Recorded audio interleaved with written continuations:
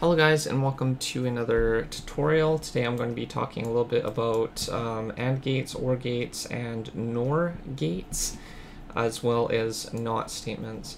So each one has a specific type of logic gate, and that's what we're going to be working with today. So an AND gate basically tests for all variables to be true. So for example, we have, if we were to set time to be day and raining to also be the second variable to be true, then if it would require both to be enabled, so it would have to be currently day and raining in order for the procedure to actually do something. Now that's basically an AND gate. An OR gate using the same system would require one to be either day or raining, not both. So that would be an OR gate. So it's testing if only one or more is true. This would be easy to have with multiple statements as well.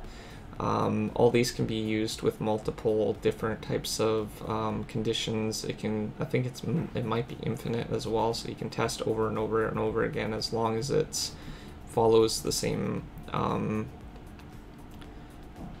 topic, like if it's one or more, or if all of them are true, or if all are false. So using weather again as an example, and day, if both are it's currently night and not raining, then it would be a NOR statement. Right now I'm just going to demonstrate some of these with variables. So I'm set variable A with to be equal to true for and variable B. So we're going to be using variable B and A for our examples. We'll close this, and I have Minecraft already open. I just need to start up the world.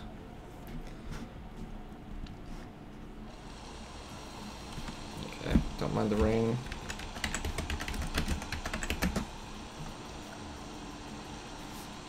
Okay, so as you can see, we have variable A up here and variable B down here.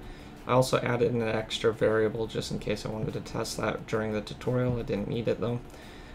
For variable A and B, right now it's false, so it's a NOR statement. If we enable one, say variable A for example, it sets it to OR. If we disable it and enable the other one, it's still an OR statement. So that basically covers how to do an OR statement and a NOR statement, but a AND statement requires all inputs to be true.